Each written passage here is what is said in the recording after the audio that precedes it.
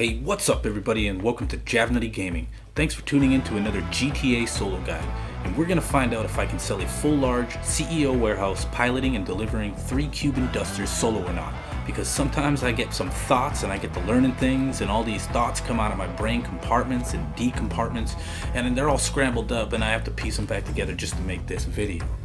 Now, since there are 3 planes to deliver and you're doing this solo, it's a good idea that you do this in a solo public lobby. To find a solo public lobby, continuously find a new session until you end up in one. Look here, 111 crates, and it's selling for $4,440,000. Now it's double cash. It normally sells for $2,220,000. Ah, man, I talk too much. Let's get right to the sale. Wait a second, what is this? The sale may require 3 delivery vehicles. Ensure you have hired at least 2 blah blah blah blah blah. Never mind that nonsense, and let's continue. It's go time, boss. The money's in escrow. You get the goods to the drop-off, their lawyers give us access. We're close, boss. Real close. If you don't own an Oppressor Mark II, or Deluxo, it'd be a good idea to have a helicopter or your fastest vehicle waiting for you outside of your warehouse so that you can fly to the airport where your planes are waiting for you as quick as possible.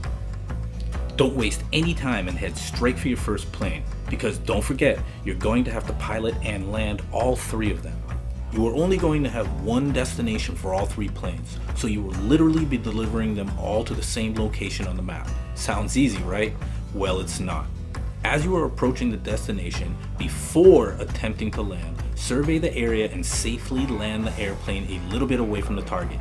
Get out of the airplane and kill all the NPCs that are defending the delivery zone. Then get back in the plane and drive it on the ground to the destination. Once done, spawn your fastest motorcycle and call Pegasus for any of your helicopters or jets to fly you back to the remaining planes. I find it much quicker to just jump out of the aircraft and skydive right back down to the ground rather than trying to land it safely.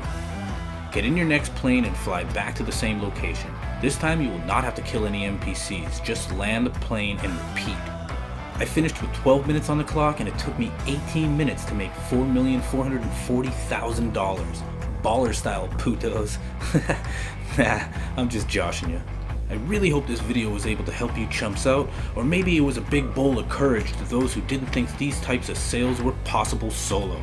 And if you enjoyed this video, please karate chop that like button, and subscribe if you're into GTA solo guides like this. Thanks for watching Javnutee Gaming, and you guys go get that paper.